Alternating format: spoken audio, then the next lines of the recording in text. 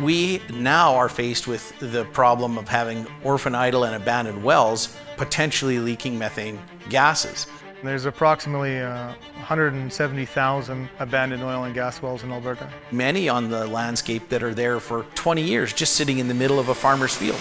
Why are we waiting to clean that up? The technologies of the day that they mandate to make a reduction strategy on emissions are very antiquated. The potential for inaccuracy was there. I am endeavoring to do is to accurately measure those emissions. After they remediate a venting leak, they're asked to do a 10-minute bubble count. It's more of a detection method than any kind of a measurement method. That's not the right way to do it when people are paying carbon tax or carbon emissions. You can't detect or count a bubble. You should therefore use the tools and the technology that are out there to represent what is actually going on.